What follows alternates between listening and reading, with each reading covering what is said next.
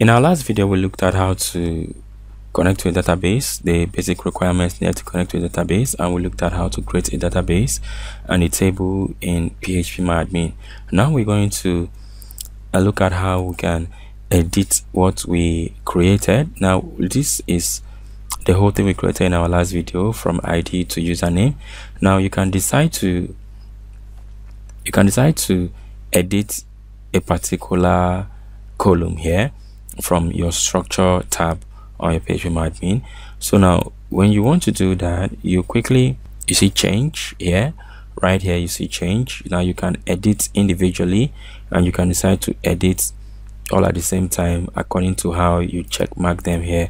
Now the ones you check mark, you can edit them by clicking here, but if you did not check mark it, you can decide to just click on change, and it brings out that column for you to make changes to it. Okay, so if you want to move the column some steps down or after a particular column to the right, or to the left, then you can choose that on the move column region there. Okay, so after everything, you can decide to click on save to save what you're doing. Now you can decide to go through all of these to get more knowledge about what some of them mean, and then when you get there, you also understand what is happening and how it works. Okay, so we'll save that, and you can decide to click on the ID and make it a primary key. Okay, now I've made it a primary key. Do you want to execute the following query? Now this is why I like Phpmyadmin. Now it gives you the SQL code of what you are trying to do, okay, without you typing it manually. Now this is very good for beginners of SQL that don't know how to write SQL code that much. That means you are not alone. You can still use this program and you do your thing perfectly well. Now when I click yes, you discover that the query has been run successfully, and the ID field now becomes my primary key. Okay, so you can decide to change the view of your the structure of your table. Okay, now if you don't like it that way, you can bring it back to normal.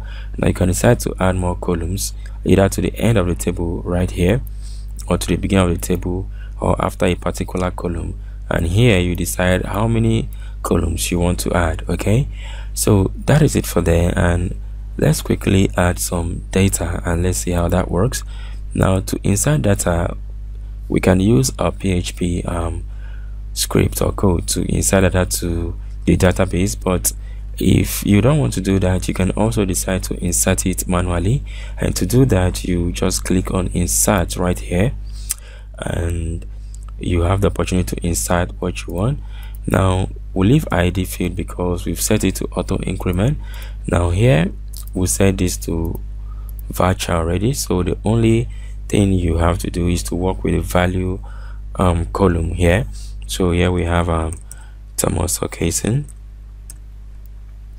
So here we have occasion, and here we have the atoms at yahoo.com. Okay, so password, let's say atoms 123. Okay, and then username, let's say datums. All right, now this is a particular field that now I can decide to fill this as well. Let's say this is Clement. Let's just fill two fields here, and let's click on go. Okay, now you see when it inserts it gives you the SQL code used to run that particular or execute that particular script. Okay, now you can decide to generate a PHP code here, and you see it gives you a nicely arranged PHP code without you stressing yourself that you want to type anything. So you can use this in your PHP script if you want to make your work faster, and maybe change one or two things to variables so that they will be dynamic. Okay, so that is it. You can decide to browse so that you see the structures or the data that you inserted into your database. Now when you browse, you see the data there. You can decide to delete a particular one here. You can decide to edit and maybe append to that particular row, or you can decide to copy the row that is duplicated. Okay, Now you can decide to export your table. If you want to, you can decide to delete it. In SQL, it's called drop table, and you can decide to alter the table or change the table here. Okay, now take a look at these. There are other things here: privileges, operations, triggers. Take a look at them and play with them, get to understand how they work, because we're not going to be talking about all of them. So in the next video, we'll be looking at how to connect to the database and connect to the server using PHP.